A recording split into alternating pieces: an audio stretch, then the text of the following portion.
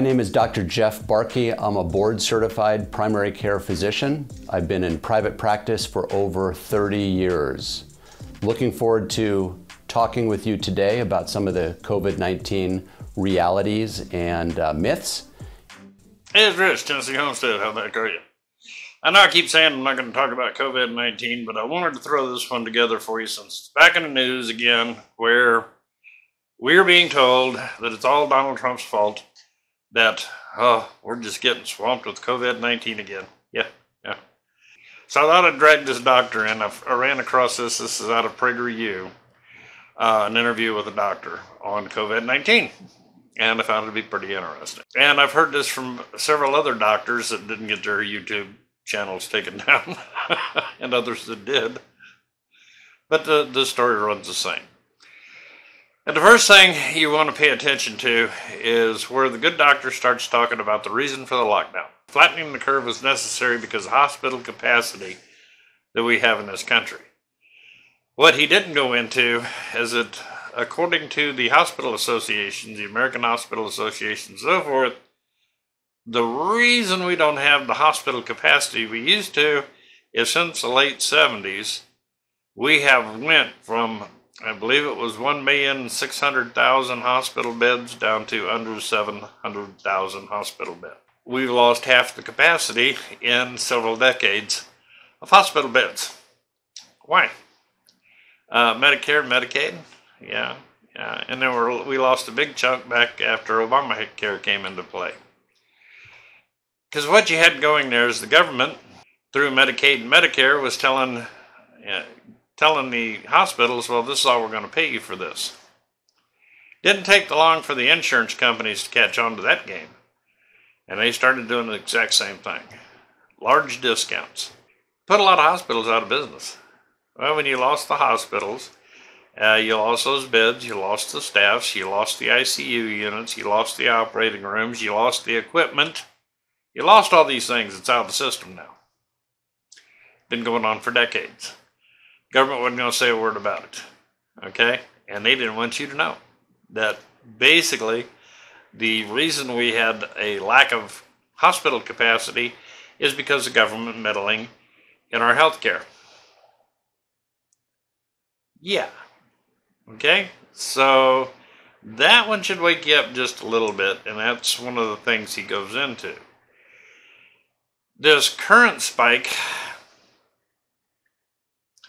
was basically brought on by protesters and so forth, drove it up.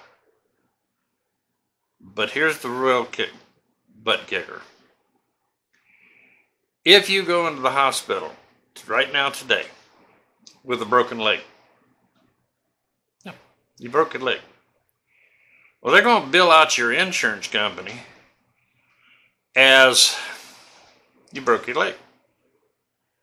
Then they're going to bill out the government because they got a pile of money sitting there for them if they test and find that you either have currently gotten or have the antibodies for. And this is why you're hearing a lot of these hospitals go, well, you know, even if you've got the antibodies for it, it could flare back up and you might get it again. That's a lie. They're collecting money from the federal government because now you're not hospitalized for that broken leg. You're hospitalized for COVID-19. Yeah, adds to the records. You have a heart attack and they find out you had COVID-19. You didn't die of a heart attack. No. You died of COVID-19. See where these numbers are coming from? And here's the real kicker. As far as the death rates go, okay, all you need is either a positive test for having COVID-19 or a positive test for having the COVID-19 antibodies, and you're included in the death count, okay? Doesn't matter what you died of. You could have had a piano dropped on your head. And when they test you and you got COVID-19, congratulations, you were killed by COVID-19. You weren't killed by that baby grand falling on your head from 4 stories up. All right? That's what's going on out there. And here's the other thing. Influenzas and pandemics in this country had always been, they look at the total number of deaths by the population to see what percentage of the population died from this disease. Not with COVID-19. Now, you got to have it to be in the statistics. Because if they took the whole American count, that was what the CDC was doing for a while. Now they've changed that. That's why they changed that website. Okay, now you got to have it and prove you have it, or at least the antibodies for it, to get included in the group, and then they figure out what the percentage of death rate is for COVID-19. Aha. You see what they're doing? Yeah. It's a game, man. They're playing with your head. They're playing with your head. So, be advised, and we'll listen to some more of what this doctor has to say. And the purpose of doing that was to so-called flatten the curve. And the idea was that we were worried about healthcare capacity, in particular New York, for a time in New Jersey, for a time even up in Seattle. The hospitals seemed to be overwhelmed by cases of COVID coming into the hospital. We're going to shut down the economy, let healthcare capacity come back online, then we would open up the economy. Well, that's happened. There's plenty of healthcare capacity now. We know a lot more about the virus, who gets it, how to treat it, who's at risk. So there's no reason to continue to shut down the economies. We shut down the economy, now we opened it up, so people are going about their businesses, back to restaurants, back to retail, back to shopping, and they're going to get exposed to the virus, and that's okay. We want to protect the most vulnerable. The other problem that we've seen is we've had massive protests across the United States and rioting. Thousands of people in almost every single state, almost all of whom were in close proximity to each other. Many of them were not wearing masks. So of course, a few weeks after these protests, we're going to see a spike in cases. That shouldn't be a surprise to anybody. The problem with the spike in cases is not from restaurants that are all social distancing. Almost all of those restaurants now are requiring masks. The problem is not retail outlets that also require social distancing. The problem was massive groups of people throughout the country not socially distancing, exposing themselves. Now the good news is, as I watch those videos, you don't see too many 65-year-old or older in these protests. It's almost young people like you. So the average age right now of the new cases that we're seeing is about 31 years old. Those are the folks that have an easy time with this virus. As a matter of fact, it's almost hard to calculate the fatality rate of people that are young that get this virus. There's so many zeros after the decimal point that it's hard to calculate. CDC just yesterday came out and said the fatality rate in total is about 0.4%. What does that mean? Well, in comparison to influenza, that is somewhere around 0.15 or 0.2%. So the overall fatality rate, at least based on current data, is higher than influenza. But what we're seeing is every week, as we do more testing, as we get more data, the fatality rate is dropping. And the fatality rate for a young person is way below that of influenza. As a matter of fact, a young person has a less than 25 years old, you have a 50 times greater risk of dying from drowning than you do from dying from COVID-19, and a much higher risk of dying from an automobile accident than you do from COVID-19. We're not closing swimming pools. Don't give Governor Newsom any ideas. And we're certainly not shutting down the freeways. As a matter of fact, me driving out here today, one of the advantages of what's going on right now, no traffic. That was awesome. So what's happening, if you and I walked out of here and you fell and hit your head and you ended up in an emergency department, they would test you for COVID. And if you were to test positive for COVID, even though you have no symptoms, you're now a hospitalization for COVID-19. That's what we're seeing. In addition, we've now opened up healthcare facilities for what was previously shut down as considered non-essential. So somebody now going in for shoulder surgery or knee replacement surgery or whatever it is automatically tested for COVID-19. And if they're in the hospital and they test positive, it's a hospitalization for COVID-19. So we're seeing less emergency room visits for acute illness. We're seeing less ICU admissions, that's what I mean. We're seeing more people coming into the hospital for the elective procedures and so forth that were previously deemed non-essential. And the length of hospitalizations for COVID patients is dramatically reduced because we're a lot better at treating this. Once again, first broke out, I was saying I was looking at the numbers from all over the world, and it appeared that this was no worse than common influenza. This doctor now at the tail end of this thing is saying pretty much the same thing. Again, stresses the fact that, you know, COVID-19, if you got it, no matter what you're in the hospital for, you're now a COVID-19 patient. It's a scam, folks. It started out as a cover-up so that the government could have a way of not having to come out and admit that, hey, we've been messing with your healthcare system for a lot of years, and now it's going to jump up and bite us in the tush. That's what began all this. COVID-19 is not that dangerous. Mishandled, yeah. Hit Europe pretty hard. You bet it did. Okay, but they are into socialized medicine, and any kind of a pandemic, even a bad flu, sets them back on their heels. Truly does. So, once again, he's talking about that sort of a issue with the mislabeling. A lot of these patients probably that have been labeled COVID-19 patients hospitalized is so much bunk. Here in Tennessee, we lost 650, 640 people from COVID-19. A lot of it has to do with the way they're calculating it now, because you had to have had COVID-19 to even be counted, and then they compare the deaths against that number, not against total population. That's where they're getting you. And it's driving the numbers up. They're making it sound more fatal than it is. These doctors are all saying the same thing. If you're young, you're in the 50s down to virtually babies, and you don't have any other health issues, you're healthy, COVID-19 is going to be nothing to you.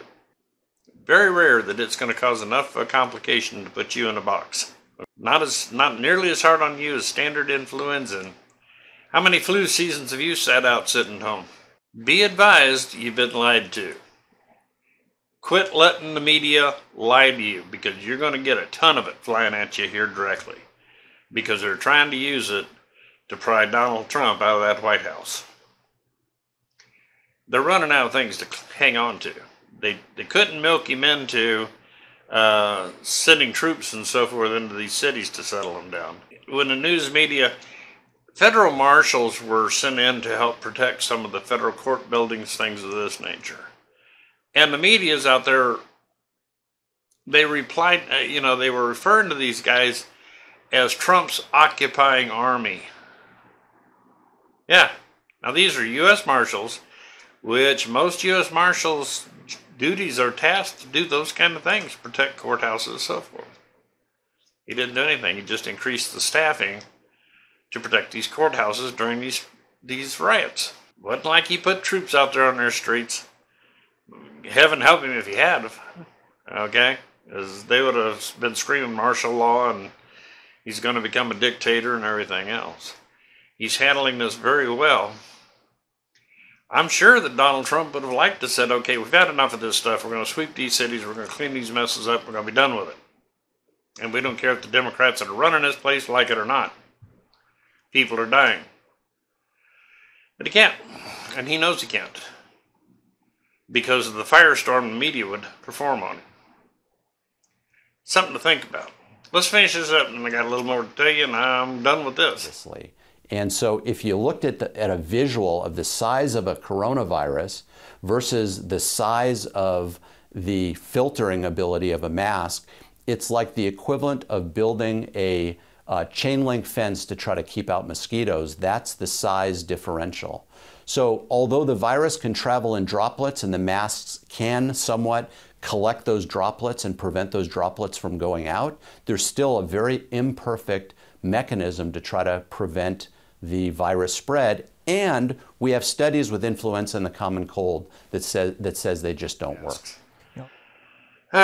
Good Lord. I don't know why scientists and medical professions, when stuff starts coming out and they really don't understand and they don't know, they come out and tell us the truth. We don't really know for sure how this works. Instead, they want to be the experts, and they want to give us some garbage. Now you've got the two schools, and I think the latter school is going to finally win, is that these masks do absolutely nothing to protect you from COVID-19. Okay? And this doctor says the best. Okay, let's wrap this thing up. Folks, I don't want to pull an arm out of socket, patting myself on the back, but when this COVID-19 stuff first came to the shores, and all the panic started ensuing, I went out and looked at the available information, made a rational look at it as far as the facts, not the media hype, not the nonsense, the facts. These are the facts. It is no worse than influenza. If you take per capita, like they do with influenza, deaths per year per capita, okay, and applied that to COVID-19, you would have so many zeros after the point that it would be way down the line. So they even had to try to cover that up.